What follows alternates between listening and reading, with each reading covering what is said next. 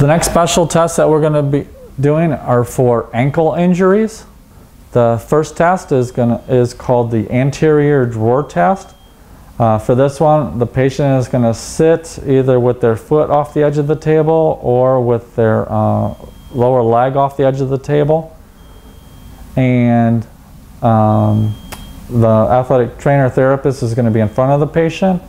And what we're going to do is we're going to stabilize the distal tibia with one hand while we're going to grasp the calcaneus, cup the calcaneus with the other hand. With the forearm is going to support the bottom of the foot in a slight plantar flexion. Okay? And then to test this, I'm going to draw the calcaneus towards me anteriorly forward while stabilizing the tibia. And I'm looking for the end feel. If I don't feel the end feel, if there's instability anteriorly under the ankle mortise or a clucking sound when the talus subluxes or rotates or pain, this would indicate anterior tibiofibular ligament sprain or joint capsule injury.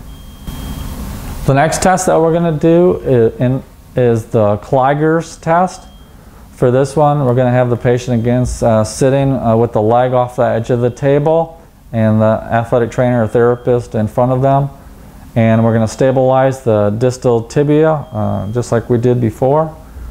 But do not compress the tibiofibular syndesmosis. Then, with the other hand, we're going to grasp the medial side of the foot while supporting the ankle in a neutral position, no plantar flexion. And then we're going to rotate the foot laterally while stabilizing the distal tibia. But we do not want to evert the foot. Okay? Positive tests would indicate that they complain of medial and or lateral joint pain, or it displaces medially. That would be an indication for the deltoid ligament sprain. Or they have pain right above the lateral malleolus, indicating a syndesmosis sprain. Next test is going to be a Taylor tilt test for inversion stress. For this one, we're going to have the patient sit with their leg over the edge of the table. And the athletic trainer can stand in front of them. For video purposes, I'm going to stand on the side. And what we're going to do is we're going to stabilize the distal tibia while I grasp with my other hand. I'm going to grasp the calcaneus like this, and then what I'm going to be doing is I'm going to apply an inversion stress test like this, and with my thumb and forefinger can be placed along the calcaneofibular ligament to feel for any gapping on the lateral side. If the tilts or gaps, or there's pain, or lack of end feel, laxity, then that would be an indication for a calcaneofibular ligament sprain with or without anterior or posterior talofibular ligament sprain. In the same position, we can also do a Taylor tilt with eversion stress test.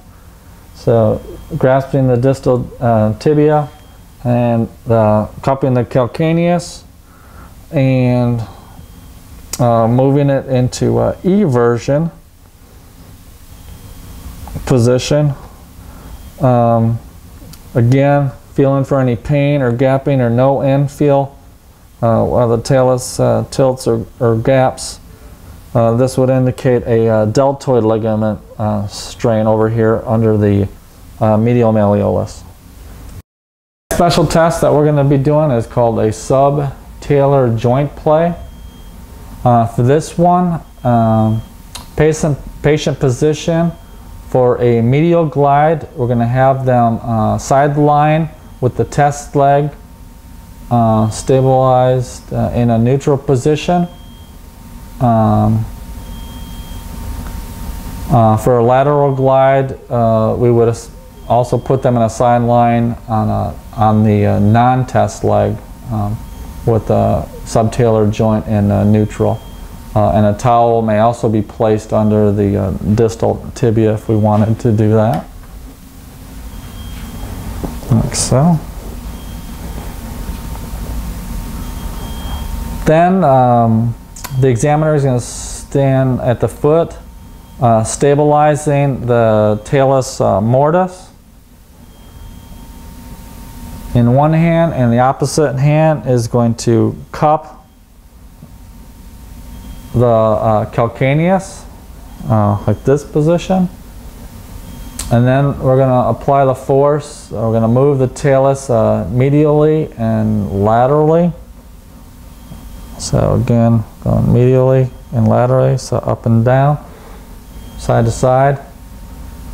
And what we're looking for there is a increase or decrease medial or lateral translation on the talus relative to the opposite side. The positive indications would result in compared relative to the opposite or uninjured ankle. Hypomobile medial glide is associated with decreased pronation or calcaneal eversion. Hypomobile lateral glide is associated with decreased supination and calcaneal inversion. Also to note is that hypermobile medial glide is commonly associated with lateral ankle sprains. Special test that we're going to do is called the cotton test or lateral talar glide test. And for this one, we're going to have the patient supine or sitting with the ankle in a neutral position off the edge of the table. One hand is going to be grasp the ankle mortis just proximal to the tibiofibular joint line. This will stabilizes the distal leg, but not compress the distal tibiofibular syndesmosis. The opposite hand is going to be placed on the calcaneus inferiorly and the talus. And force is going to be applied to move the talus laterally in this direction, and what we're looking for is any increased lateral translation of the talus relative to the opposite side, as well as pain. These are indications for a distal tibiofibular syndesmosis sprain. The last special test that we're going to be doing for the ankle injuries is going to be the distal tibiofibular joint play. And for this one, the patient can either be supine or sitting with the ankle relaxed in plantar flexion. And what we're going to be doing is we're going to be grasping the fibula bone distally and at the lateral malleolus, and then we're also going to be stabilizing the tibia distally.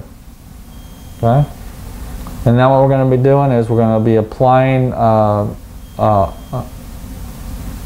pressure obliquely to move the fibular anterior, and then posteriorly relative to the tibia. So we're basically just going to be going up and down with the medial or lateral malleolus or distal fibula.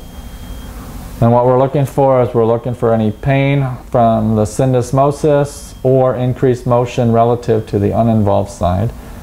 This would be an indication for a sprain to the distal distal tibiofibular syndesmosis.